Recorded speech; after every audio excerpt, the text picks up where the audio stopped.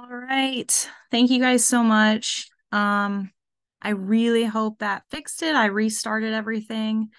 If it continues to give us issues, I will record it, not live, and make sure you all get the recording. So I'm going to start over, briefly say the same thing so I get the recording for other folks who couldn't join us. But thank you so much for joining tonight.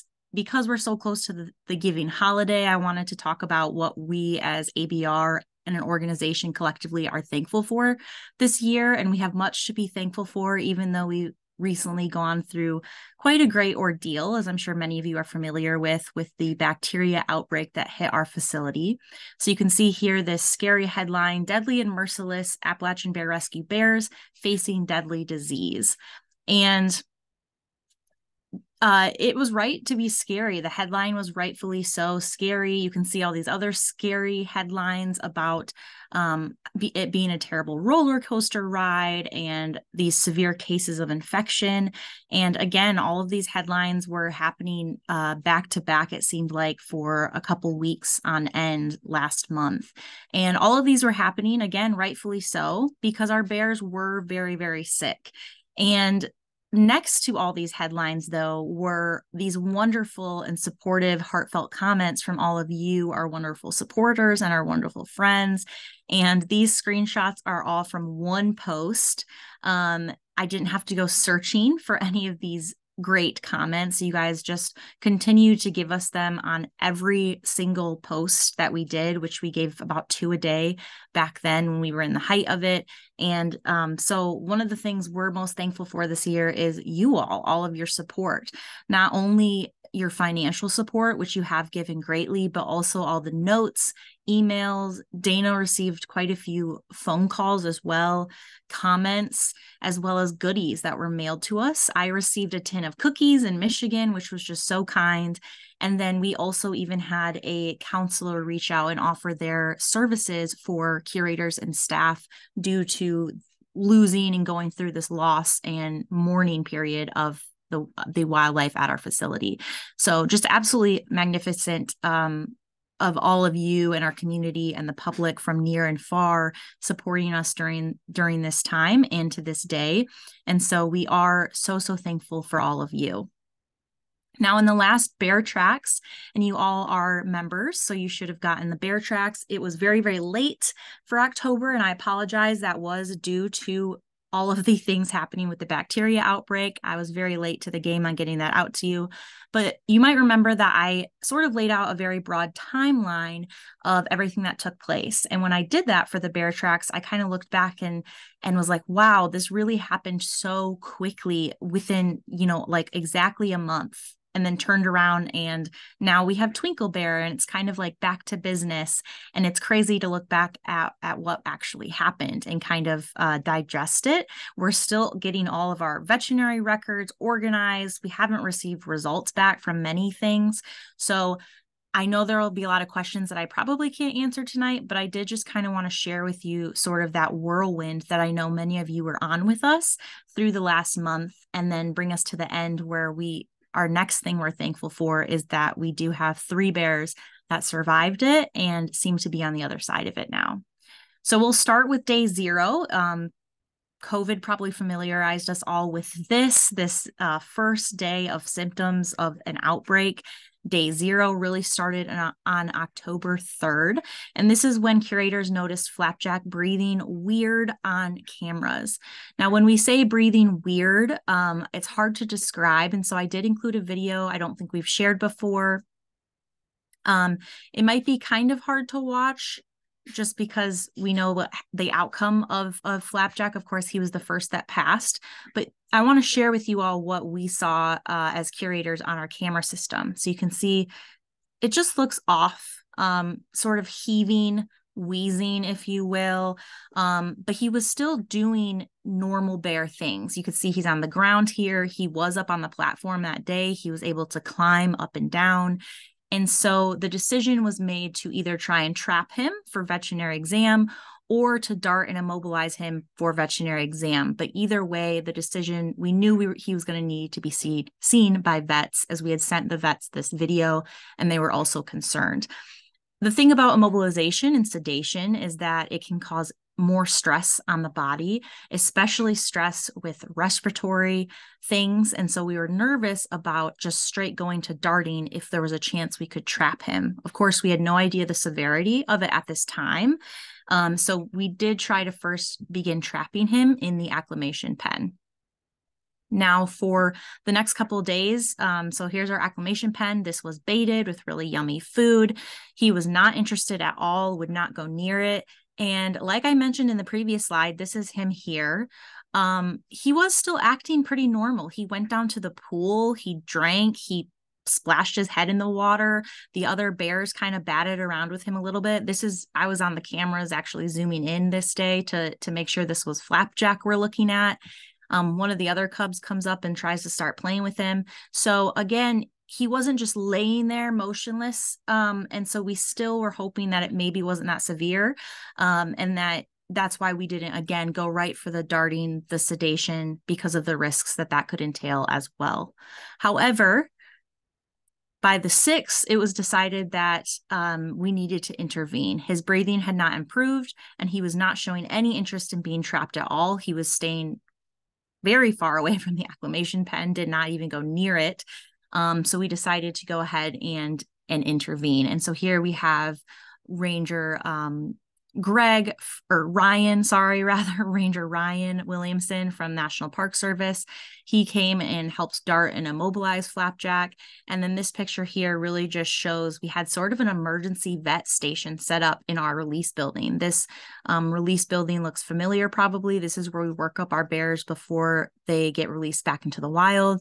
So you can see Flapjack here, all these wonderful vets working on him. They brought their portable x-ray machine. They had everything there for sort of an emergency field station at our facility, and they came to us, which was amazing.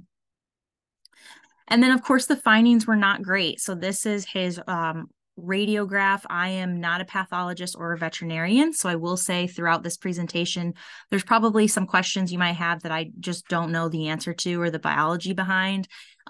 Kind of like this radiograph here. I know it doesn't look how it's supposed to, but I can't explain more than that really. He had throat lesions, so similar to what we would expect maybe to see in a person who has strep that humans get, and we'll get to that a little bit later. He had really thick oral mucousy discharge that they drained from his lungs. His lungs were very loud, and he had severe pneumonia in both lungs was ultimately the diagnosis. How he got pneumonia or where that pneumonia came from was the big question. So he got through his exam. They drained his lungs. They had a treatment plan for him, antibiotics, everything, the whole 9 yards. Seems to be going well. And as he was coming out of sedation, he did stop breathing. And veterinarians were absolutely amazing, jumped right onto it and noticed as soon as it happened. They did administer emergency drugs and chest compressions, but he could not be resuscitated, unfortunately. And so that's when we lost our first bear on October 6th, 3 days after initially seeing any sign of anything being wrong. So veterinarians, now knowing it was severe pneumonia, were worried about the remaining 5 bears in the enclosure 4, because they weren't sure, again, how that pneumonia came about, if it was viral, if it was bacterial. Flapjack was sent for an emergency necropsy. And so we went about the next day immediately trying to trap the rest of the cubs in enclosure 4. This was a long day. I wasn't there in person, so I take no credit for this at all, but our curators and board members and director Dana worked for probably 14 to 15 hours straight that day to get the rest of the bears trapped and take them one by one to UT in Knoxville, which is about 45 minutes from our facility. So they did get them successfully trapped and transported. Thumper, however, was about halfway in the transport crate, decided he wasn't interested in what was happening, and he did quickly escape the transport crate. And so everybody except Thumper on the 7th was taken and evaluated at UT. And the prognosis wasn't great. The news was not good at all. They all had severe pneumonia in both of their lungs, except for Betsy Ross bear. Betsy Ross only had pneumonia in one lung. They all did have those throat lesions, that thick oral discharge we saw with Flapjack, and vets at this point are beginning to make hypotheses and suspect that this is a single colony bacterial infection. However, of course, we have to wait for testing and cultures to solidify that hypothesis. And this is Martha Washington, I believe, in this picture getting checked out.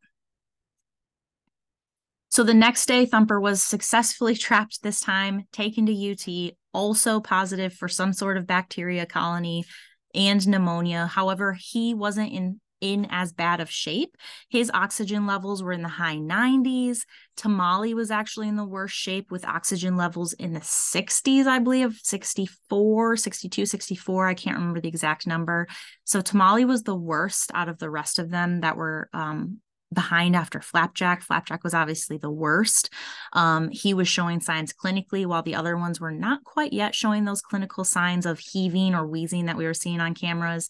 But again, so Thumper was not as worse off as the others at first. So after they were all taken to the vet, similarly, they had their lungs drained, that mucousy discharge drained.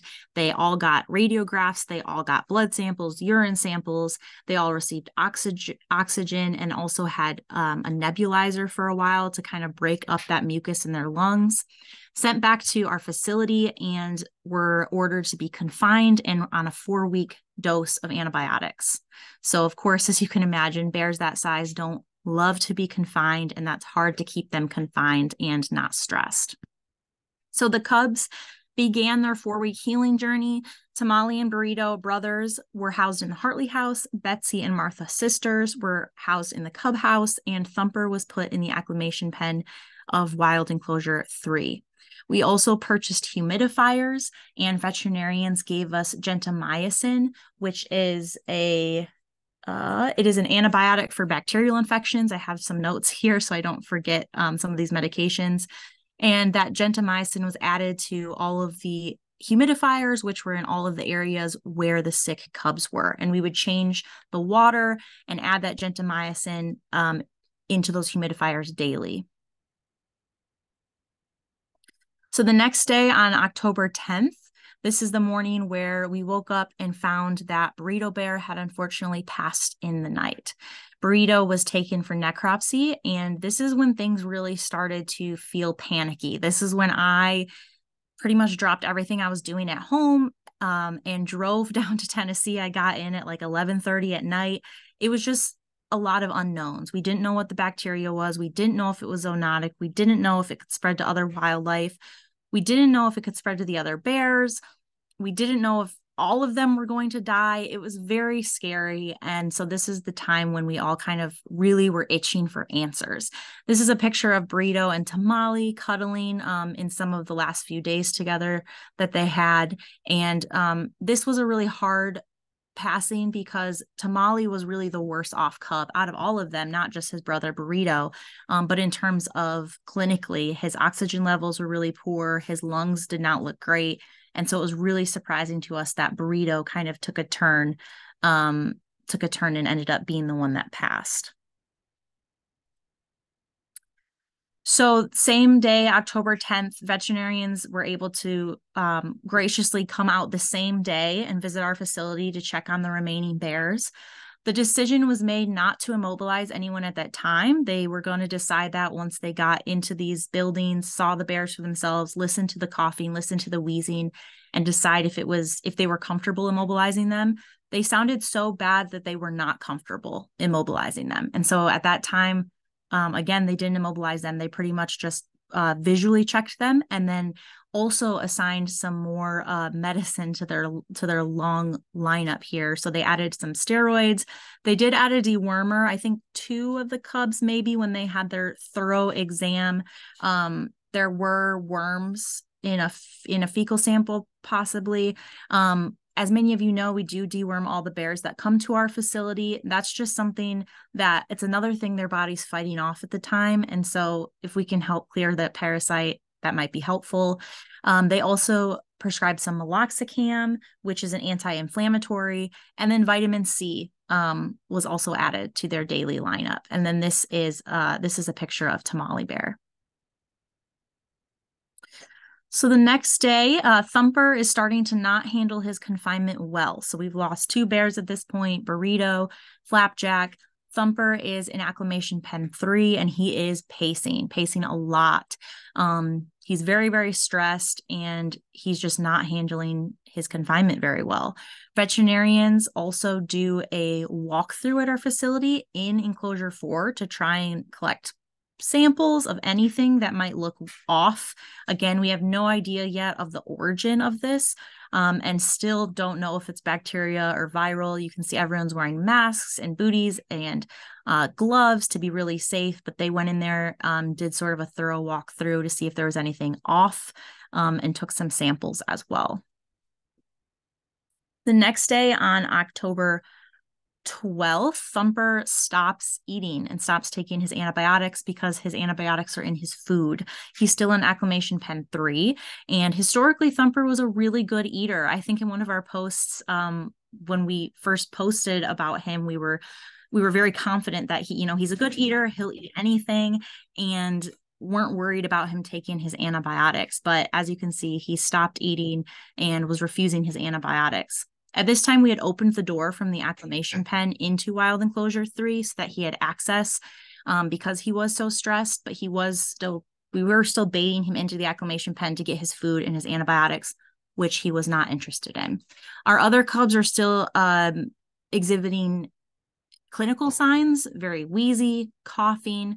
And at this point, vets did get some testing back, and it showed that there is no evidence of this being a fungal origin, a viral origin, or a waterborne illness. So it really leaves us with their first hypothesis of some sort of bacteria. And then on the 13th, we finally we get a name to this bacteria, and it tests, their cultures all tested positive for a Streptococcus gallinaceus infection. And I wanted to include this because I think this speaks really greatly to us telling you all that there's not a lot known about this. You can see that this was published in the Journal of National Medical in 2023, so this year, and it says Streptococcus gallinaceus infection, a new breed of zoonotic Streptococcus. So that leaves us kind of feeling like, great, we know more, but there's still not a ton out there. It's usually a strain of strep found in gallinaceous birds, so things like poultry, chickens. The very little research that is on it says that aerosolization contamination of Streptococcus gallinaceus, the risk is very low. So that's good news in terms of spreading to the other enclosures as well as to curators. And so we know more, but we still don't know a lot. We do know that the bacteria type that we're treating for with the antibiotics we're giving the cubs is the right kind right off the bat. And so we don't have to make any changes to their antibiotics, and they're already on the right course for treatment. So we know a little bit more. And again, there's not a lot about Streptococcus gallinaceus, definitely in bears, but in wildlife in general. It has been, they know it's zoonotic, so it has been detected in I think a person in the UK. I say a person because again, it's that new and that unknown. There's one paper I could find about someone having it, and then again, chickens or poultry. So our next step we were in contact with the state Tennessee Health Department. We were supposed to provide a list of anyone who has been in contact with the sick bears, which we did, as well as explain to them all the different PPE measures we were taking. Again, those masks, gloves, and booties, also disinfecting our boots. And then we were starting to try and brainstorm the origin of this bacteria. Again, if we're thinking chickens, we don't feed our bears chickens. There are no chickens around. It's not really something found in wild birds like avian influenza. And so some origins or some ideas we had for origins were we were getting the chicken baby food that we sometimes feed the really younger cubs, getting that tested. very unlikely that that was the origin. And then we also got to thinking about Martha and Betsy, who are here in this picture the day they were trapped. They were the last bears to enter that enclosure, Wild Enclosure 4, on July 4th of 2023.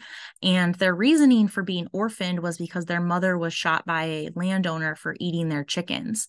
And so that's really the only other poultry connection that we could think of at the time.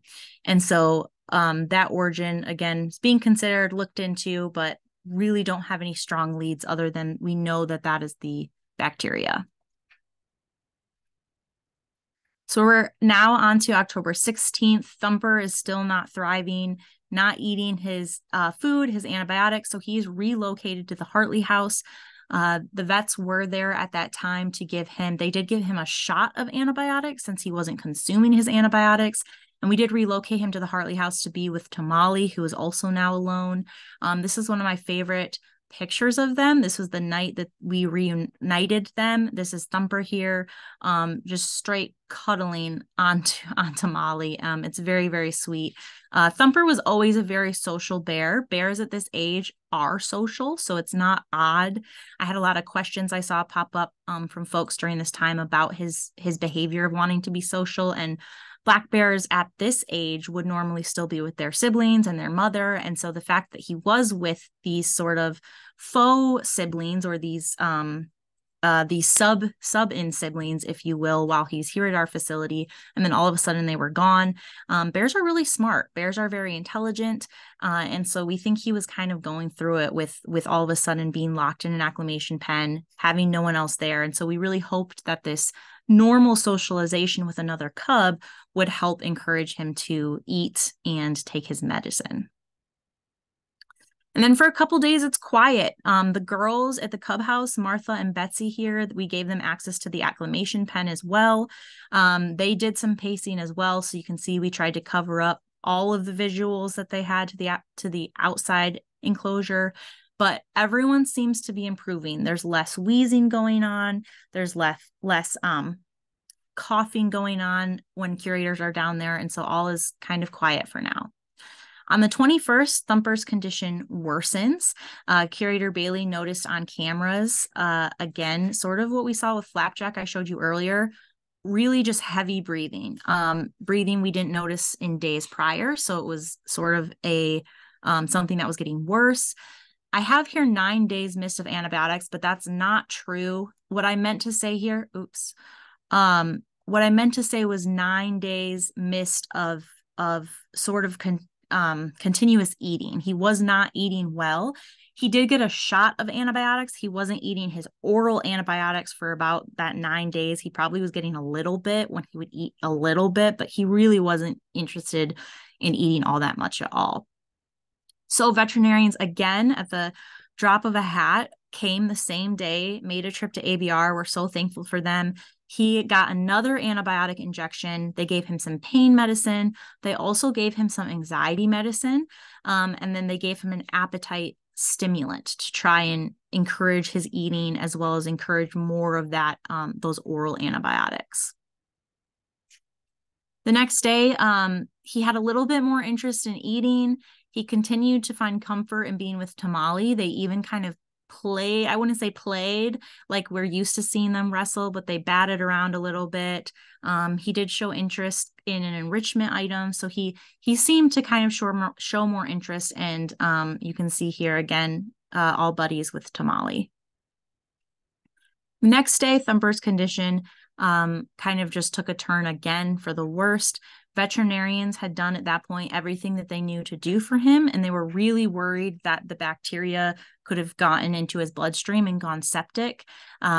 They did, when they had examined him 2 days prior, try and drain any mucus from his lungs. There still wasn't much coming out, and so that made them think that potentially this bacteria had kind of spread larger. And so the very difficult decision was made to put Thumper to sleep. And he was our third and final bear that we lost during this. So then for the rest of the month, from the 24th to the 31st, curators worked really hard to begin cleaning and disinfecting wild enclosure number 4 in preparation for the follow-up exam of the last 3 bears who were supposed to be seen on November 1st. We did know from at least knowing what kind of bacteria this was that this does not spread well through aerosolization. It also doesn't last long on things or items. So the life of it, hanging out on the cubby pool rim or anything like that, it just would not last, which is good news. But also we want it to be really thorough in cleaning and disinfecting after this whole debacle, as you can imagine. So here's curator Haley working really, really hard, scrubbing this cubby pool, which was very dirty after all of the bears in there all year. They cleaned the pool thoroughly.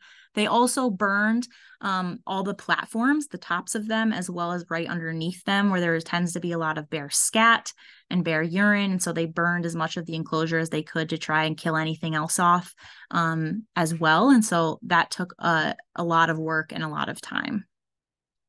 Then finally, on November 1st, the cubs had successfully completed their course of antibiotics and the follow-up exams were performed. And all good news. Veterinarians performed a variety of tests. They did radiographs to compare to the first radiographs. They did EKGs, ultrasounds of their lungs as well as their hearts. They also did endotracheal washes and took blood samples because after Thumper, they were concerned about any sort of sepsis. And so they wanted to make sure that the bacteria wasn't present at all in their bodies, but also especially in any of their blood. And it was not. But this is a video. I think there is sound. What we're seeing here is, you can see this is Betsy Ross bear. They're looking at the blood flow in her heart to see and make sure that all the valves are working correctly. In the limited research and literature that we could find about this specific strain of strep, it did cause stress on the hearts of chickens, as well as the one male that there was a paper about of it spreading to a person zoonotically. And so they wanted to check on their hearts and make sure that there was no permanent damage. Yeah,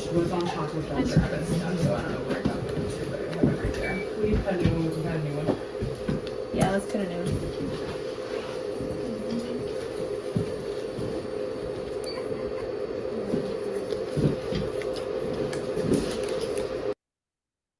So yeah, I'm not a cardiologist. I can't tell you much more than that, but the colors represented the blood flows and all looked really, really well with those tests. They were very pleased. And so that same day, once everybody awoke from being sedated, Tamale was reunited with Betsy Ross and Martha Washington, who he previously had shared an enclosure with. And they shared the cub house as well as acclimation pen 4 together until we got the final test results back, which they did have to wait and grow that bacteria culture and see if the bacteria showed back up or not. During this wait, the deep cleaning and disinfection began for indoor buildings at ABR. So the Hartley House, you can see they're working really hard on that in this picture, scrubbed head to toe. They also had our HVAC system company, Roger Newman Heating and Air from Maryville. They came out and professionally cleaned our HVAC systems, both in the Cub House and the Hartley House, once everything was said and done, and cleaned, I don't know much about it, but they were able to clean through it so that if there was any lingering bacteria or germs throughout the HVAC system, it was completely disinfected and cleaned, which is absolutely amazing. And they did that for free for us. They have been so good to our organization as a whole. So shout out to them and thank you again. They're a local company in Maryville, but a lot of backbreaking work in cleaning and disinfecting. And again, it's zoonotic. So though it doesn't stay and stick to surfaces, masks, gloves, booties, being really careful about disinfecting our boots, all of our protocols really were re-examined. And then November 9th, this is such a good day, and my video might be covering it, but this is day, I counted back, this is day 37 from our day 0 we started this program at. Day 37, Tamale, Martha, and Betsy their cultures came back and were negative for the bacteria infection that they previously were positive for. And they were able to be returned outside into wild enclosure 4. And that's where they are today, doing really well out there. We haven't seen any clinical signs of any other issues, breathing well, playing, sleeping. Those 3 are continuing to do well outside. So at present, just to kind of conclude what we know now, the tissue culture. So Martha and Betsy's mom, when she was killed by that landowner for eating chickens, they did have a couple tissue samples of her saved and frozen at UTCVM. They took those out, thawed them, and then tested those samples for the same strep bacteria, again, thinking maybe that could be the origin of from where this is. It did not grow, this strep bacteria. However, that does not mean that she did not have it. That just means that those exact tissue samples that they had from her didn't have it there. And so that's kind of where we're left, unfortunately, because we don't have any more samples to test. So inconclusive, but that's our best leads to this day of the origin of where this could have came from. This is a non-reportable disease with the CDC, so it's unlikely that that anybody will continue or try to follow up with where those bears were eating chickens at. And veterinarians are also now starting to wonder if this is more prevalent than we think out in wildlife populations. And we just didn't know about it before. The likelihood of us knowing about this, if a sow or a cub or a yearling died from something like this out in the wild, is really, really low. 1, because we wouldn't know to test for it.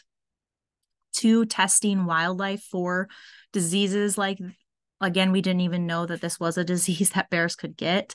And so they're kind of thinking now in communications with the vets that this might be more prevalent. Black bears might carry it.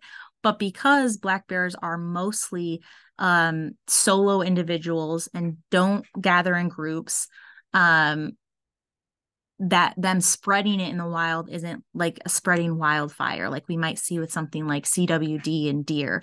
This is all completely hypothesizing, again, because we don't have any concrete answers, but this is just us kind of speaking our thoughts out loud, our educated guesses.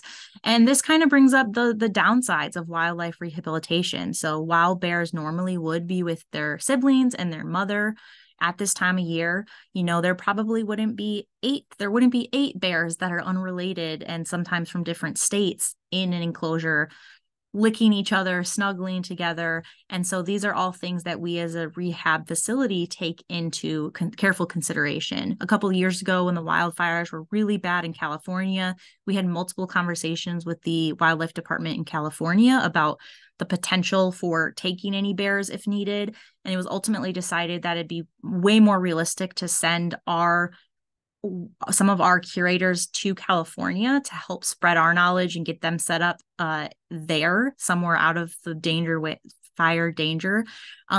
Because bringing bears from that far away that wouldn't necessarily cross state lines to our facility, again, we run into that concern for disease and spread of disease. So we have taken a lot of hard looks at our protocols, our procedures, what we can do in the future to prevent anything like this happening. And again, if it is more prevalent than we think in the population, that's just something that we and wildlife managers and veterinarians would not have known ahead of time. And bears normally wouldn't come into as close contact as our bears, unfortunately. And so at present, I'll end with the second thing we're thankful for, besides all of you and your wonderful support in many ways, is that we have Tamale and Martha and Betsy, and they're set to be released still. Everything with them was checked off. They got the green light. If everything continues the way that it is, veterinarians and wildlife officials don't see any reason to keep them in captivity longer than needed. All their lungs were checked, their hearts were checked for any damage. I think their lungs are expected to have a little bit of damage because if you have severe pneumonia, it can cause long-term damage, but nothing that's going to stop them from living a wild bear life, climbing trees. And so we're really thankful for them and that we have them still, and of course, all of you and your support at this time. So at present, what we're doing is really trying to recover. Like I said, looking back on all of that, it feels like a whirlwind, like we were kind of just taken through a tornado and then dropped out, spit out on the other end. We do have a very large outstanding balance at UT, as you can imagine, and I can't express our thankfulness for the University of Tennessee College of Veterinary Medicine, which we've talked about on live before. We welcomed them on live. They've just been absolutely amazing through all of it. Just the most gracious and caring people. So very, very thankful for them. But you can see our balance here. This is from Twinkle's bill. So the invoice total here, this $591, that's from Twinkle, our newest intake, her intake exam. And then that was added to, you can see here, our outstanding balance. We've had a couple people ask about the veterinary bills, so I wanted to be transparent and share that with you all. 2/3 of our 2023 veterinary expenses for the facility are basically chalked up to this outbreak. Before the outbreak, we had spent $24,134.29 at UTCVM. We had quite a few other sort of weird clinical medical things earlier in the year. Many of you might remember cranberry, a lot of bears with seemingly some joint issues. And so that was before this outbreak. And then now you can see after this outbreak, about $16,646. So about 2/3 of our 2023 expenses came from this outbreak. And then a really important tip around this season of giving is that about half of our operating budget as an organization comes during funds that we're able to raise during our winter campaign, as well as Giving Tuesday. So a lot rides on sort of this end of the year fundraising for us, and Giving Tuesday is coming up. So I just wanted to kind of do a shout out and remind everyone about Giving Tuesday. If you're not in a place financially to give, we'd love if you would just share our campaign link with your friends or your family. Again, all of your support through all of this non-financially has been absolutely amazing, and financially has been absolutely amazing. So thank you guys so much.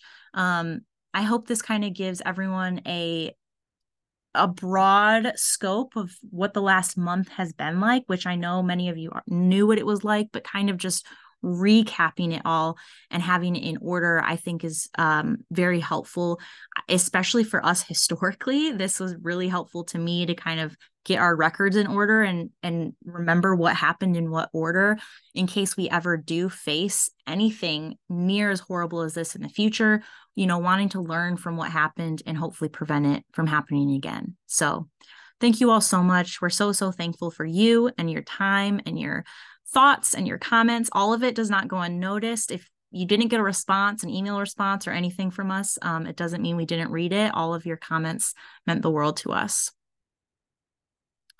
I'm going to read these comments real quick and see if there's any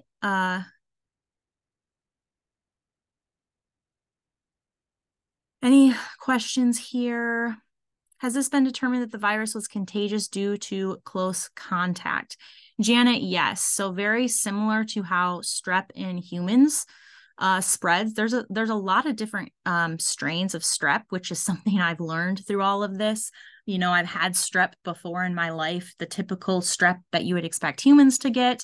And so very similar to that, very close contact, saliva, mucus. And so you can imagine our bears, they're licking each other's faces and their mouths, and they're sharing the same drinking tub, and they're sometimes grabbing apples from each other. And so that really close contact, and especially mouth to mouth and nose to nose contact, was why it was able to spread throughout one enclosure at our facility and impact those bears so drastically.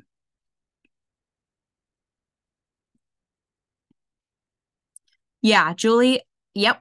100%. So yes, UTCVM, the veterinarians will absolutely write at least one. I would not be surprised if more came out due to this. They're waiting for more reports to come back. Like I said, we haven't gotten some necropsy results back yet. So there's a lot we still are waiting on. Some of those things take months because they're sent out to other labs. And so I'm sure that the paper will take a while to write and then to publish and be in a journal, but it absolutely will be written up and shared to other professionals, not only in the veterinary field, but also the wildlife field and wildlife rehabilitation field for others to know about and learn about. It looks like that's all of our questions. Thank you all so much for your patience with the Zoom mishap earlier. We will be back with you. Our next program, December 5th, we are actually going to use that night for our Bare Necessities. So for those of you who've attended Bare Necessities before, this is a presentation program we put on every year to kind of honor our bears through the year. And it's sort of a Christmas celebration of our Cub class for 2023. We're going to host it. We usually host it on Giving Tuesday. However, because of everything I just presented in this program, we feel like we're really scrambling on getting caught up with everything, to be honest with you. We're a pretty small staff, and so a lot of things the bear care came first and foremost. And so a lot of these other things we feel like we're trying to scramble to get together, especially towards the end of the year, it gets so busy. So we did push that back by a week, which would put us at Tuesday, December 5th. We decided we're going to send the link to all of our members, all of our recurring donors, and then also anyone who donates to our winter campaign. So if you've donated, obviously if you're watching this, you're a member, so you'll receive a link, and that's what we'll be doing for our next program. And our last program of the year, which will be December 19th, I believe, Curator Bailey will be here and present for you all. So thank you so much again for your time and your support. And I hope you guys have a really safe and happy, healthy Thanksgiving. Thank you.